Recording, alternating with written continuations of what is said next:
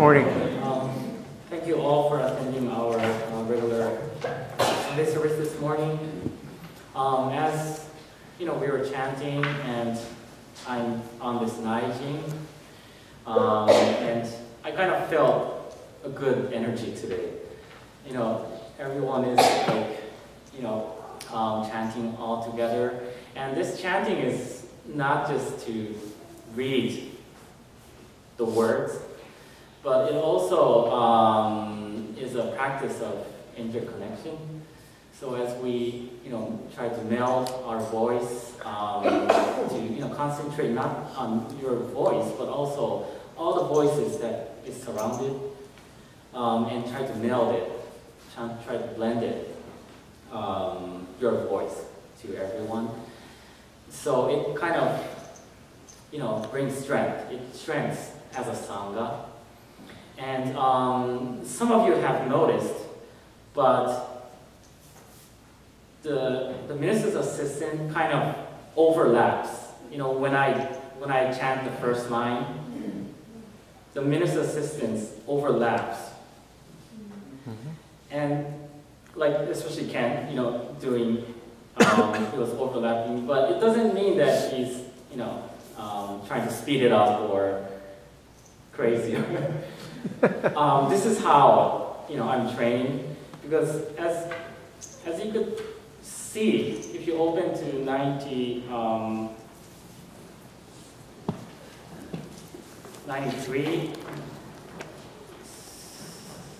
so, and there's the English translation provided. And so the first line says, I establish the vows, excel, and reach the highest path, Bodhi. So actually this is one sentence. But the chanting, somebody has to start the chanting. That's why the leader, the chair leader, starts the first line, Gagon Chosegan. But technically, Gagon Chosegan Hishi Mujodo is one sentence. So that's why I asked the minister's assistant to kind of overlap, to kind of connect the sentence together, or else it won't make sense. So this is how we chant. So, you know, the minister's assistant will overlap, but try to join together. And then we will kind of, you know, gradually blend our voice together, and it will naturally flow. But today, that's not my topic. Today is, last week I talked about how one of the three ways of listening in our tradition of Zen Buddhism, which is to listen as if the Dharma is for you alone. And that the Dharma, the Buddha's teachings, is directed at each and every one of us. And in thinking about how to explain this idea, I thought about the difference between sympathy and empathy. And according to the Oxford English Dictionary, sympathy means feelings of pity and sorrow for someone else's misfortune.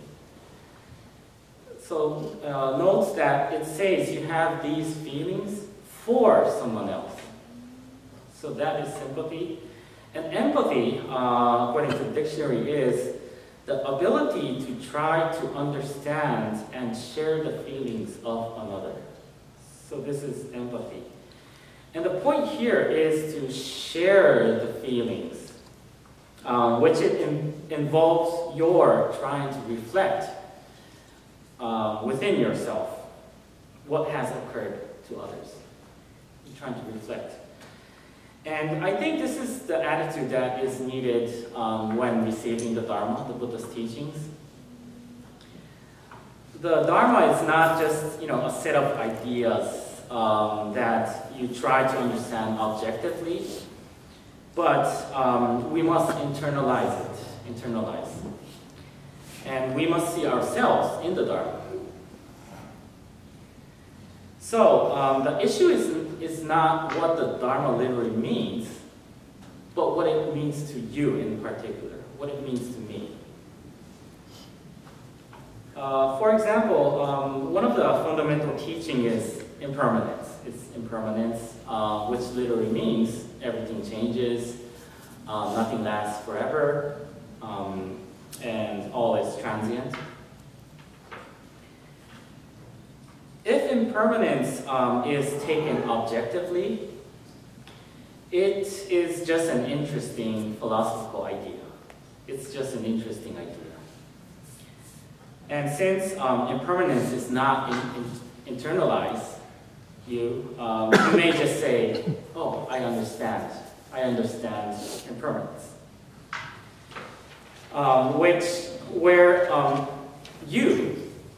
you are the subject of the sentence, and impermanence is the object, but it's separated. I understand the attitude of I understand impermanence.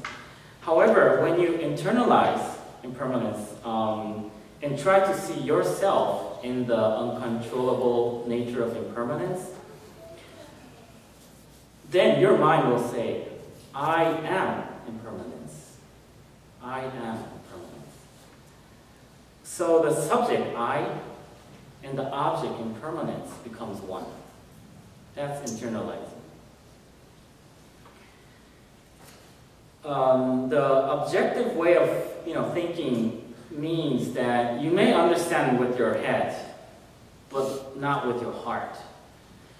So when impermanence finally does affect you, it will be hard to believe in impermanence and even more harder to accept it.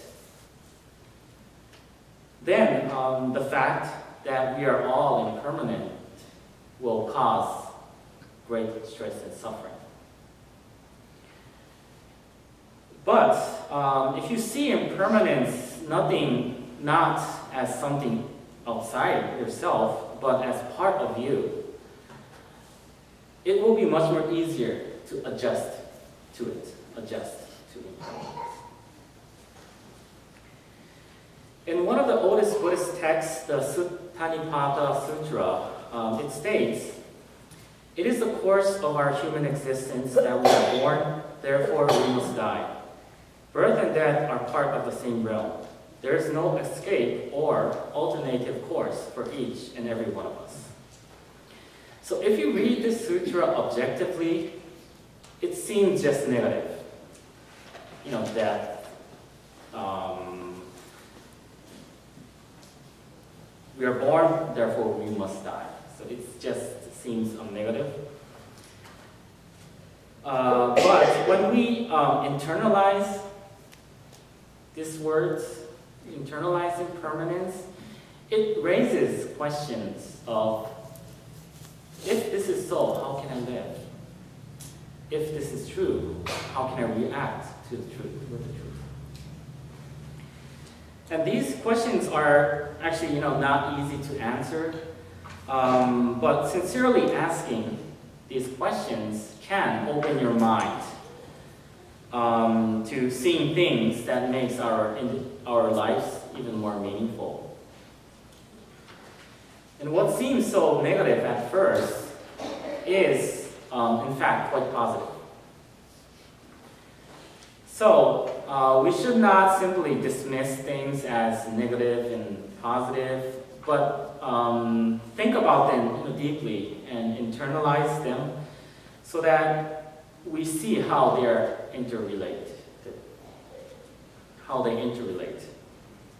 And I think that listening to the Dharma with the attitude that it is for you alone is one of the most important attitude and practice in our tradition, because it makes empathy a part of our lives. So please join me in Gasho. Namo Amida Butsu. Namo Amida Butsu.